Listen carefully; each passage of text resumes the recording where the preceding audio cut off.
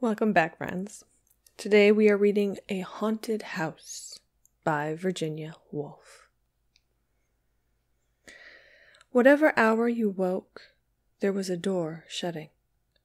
From room to room they went, hand in hand, lifting here, opening there, making sure. A ghostly couple. "Here we left it," she said, and he added, "Oh, but here too." "It's upstairs," she murmured. "And in the garden," he whispered. "Quietly," they said, "or we shall wake them."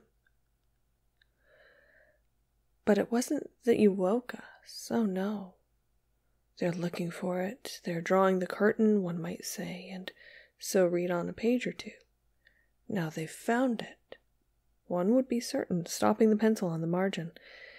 And then, tired of reading, one might rise and see for oneself, the house all empty, the doors standing open, only the wood pigeons bubbling with content, and the hum of the threshing machine sounding from the farm. What did I come in here for? What did I want to find? My hands were empty. Perhaps it's upstairs then. The apples were in the loft. And so, down again, the garden still as ever, only the book had slipped into the grass. But they had found it in the drawing room. Not that one could ever see them. The window panes reflected apples, reflected roses. All the leaves were green in the glass. If they moved in the drawing room, the apple only turned its yellow side. Yet the moment after, if the doors opened, spread about the floor, hung upon the walls, pendant from the ceiling. What? My hands were empty. The shadow of a thrush crossed the carpet. From the deepest wells of silence, the wood pigeon drew its bubble of sound. Safe, safe, safe, the pulse of the house beat softly. The treasure buried, the room. The pulse stopped short. Oh, was that the buried treasure? A moment later the light had faded. Out in the garden, then. But the trees spun darkness for a wandering beam of sun. So fine, so rare, coolly sunk beneath the surface, the beam I sought always burnt behind the glass. Death was the glass.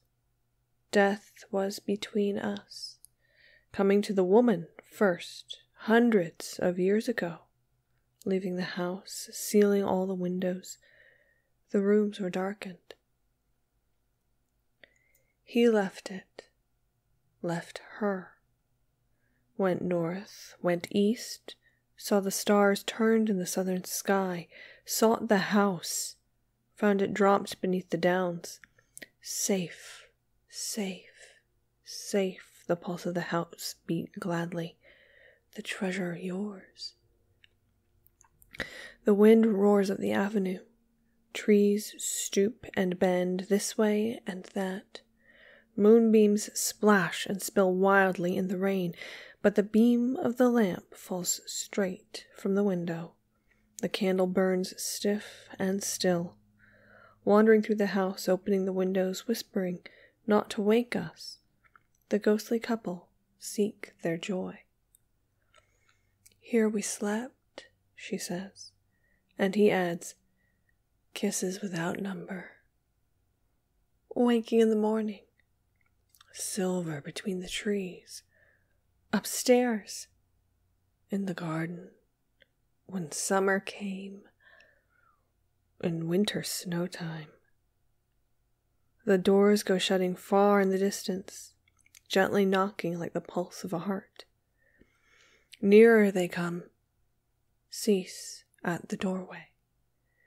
The wind falls, the rain slides silver down the glass. Our eyes darken. We hear no steps beside us. We see no lady spread her ghostly cloak.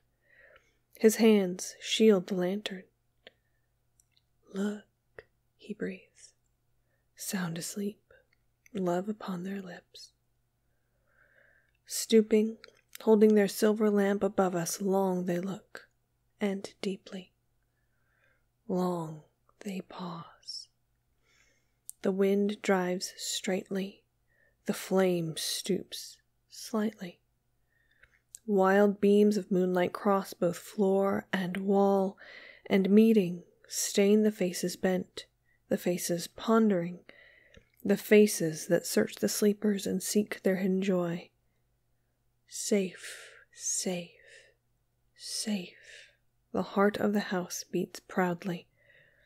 Long years, he sighs. Again you found me.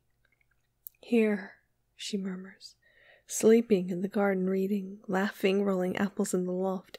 Here we left our treasure.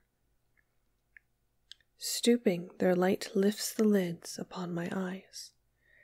Safe, safe, safe, the pulse of the house beats wildly. Waking, I cry, oh, is this your buried treasure, the light in the heart? The end.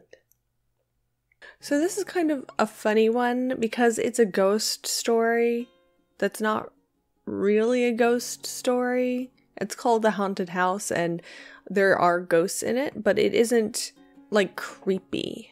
Like you would usually find a haunted house stories like very creepy. Like it starts off a little bit like right when you wake up, but right when you wake up, it's light out and the birds are singing and stuff. So it's not the ambiance that you usually associate with horror stories, you know. Virginia Woolf is probably best known stylistically for kind of pioneering stream of consciousness as kind of like a narrative device.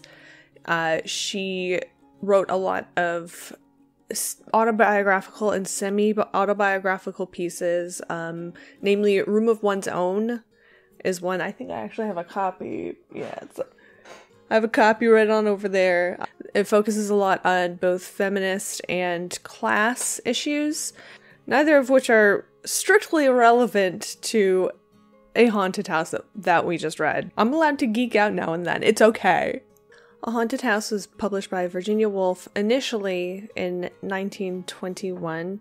Apparently she just kind of wrote short stories as like a break, the same way that I played The Long Dark constantly. She just wrote short stories instead and published a bunch of them, and then she kind of decided before she passed away she was kind of compiling them for a anthology or something. This was again published after her death. It's a lot shorter than most of the stories that we read on this channel, but I feel like we can kind of make up for it with analysis because it says a lot. There's a lot of poetic device in it that's very interesting to explore. A lot of people have called Virginia Woolf the master of the unsaid, and a lot of this is kind of reading between the lines. The narrator is a character in the story, and it's kind of like a first-person story, but it's not quite a first-person story. It almost reads like a third-person limited kind of thing, but it's decidedly first-person. You don't realize until the very end that she actually has somebody else living with her, which is interesting because she talks about, you know, all the different kinds of birds and the apples, and of course, and apples, when you're in the Western canon, always refer somewhat back to biblical things and just the general metaphor of fruit and, you know, things I can't talk about because YouTube is going to demonetize me. We used to call it doing our taxes when I was in college because it's very adult. The general gist of the story is that there was this couple and the woman fell sick and died and they were living in this house, and then the husband left and went and found all these fun adventures just off somewhere, and then eventually he came back and found the ghost of the wife there, and then he died. I don't think she offed him or anything. I think he just happened to die, and now they're haunting this house, and the narrator is just experiencing the haunting of this house. The repetition of safe, safe, safe as, you know, the heartbeat of the house is kind of an interesting choice because, you know, you think of the home as being your safe place, and you don't think of a haunted house as being a safe place, but it seems like both the narrator and the two characters that are the main characters of the book kind of have found safety, even though half of them are dead and the other half of them are living in a haunted house. This is still a safe, cozy, comfortable place for them, which is very interesting and kind of subverts a lot of the... In fact, the whole story just very much subverts a lot of the horror story genre tropes that we see a lot of the time. And we enumerated those very quickly in the story that we did, I think it was last week, maybe it was the week before, Edith Wharton's Afterward. We enumerated all of those. Pretty much all of them are present but twisted in this story. Oddly enough, again, the only thing that wasn't really present in this one was the spooky prophecy. But just about everything else was either present or explicitly not present in the case of, the spooky atmosphere. And the house is central in both Gothic fiction and in this story, but here the house is cozy and fun and nice and bright and full of pigeons and farm equipment and junk. And as another example, she explicitly says that they do not see the ghosts. They just kind of experience the supernatural phenomena, but they explicitly do not see them, which is a twist on the Gothic trope. Usually in Gothic horror, it's very explicit that people are seeing visions and spirits and paranormal activity and things like that. But though they are experiencing the paranormal activity, they're not seeing anything. And aside from the feeling of love, there is no real overwrought emotion here. And even if you assume that one of the two living partners is a woman, even the dead woman is not that stressed out about the whole situation. She's just, oh, where do we leave it? I don't know.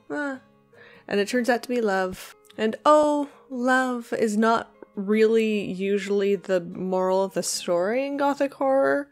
Like, especially Victorian horror definitely has a moral, usually, but it's not usually just like, oh, home is where the heart is. We love each other. That's great. It's usually, don't try and smooch that mysterious gentleman because he might stab you or something. So I hope you enjoyed both the story and the analysis, and I hope that I will see you next week. Bye.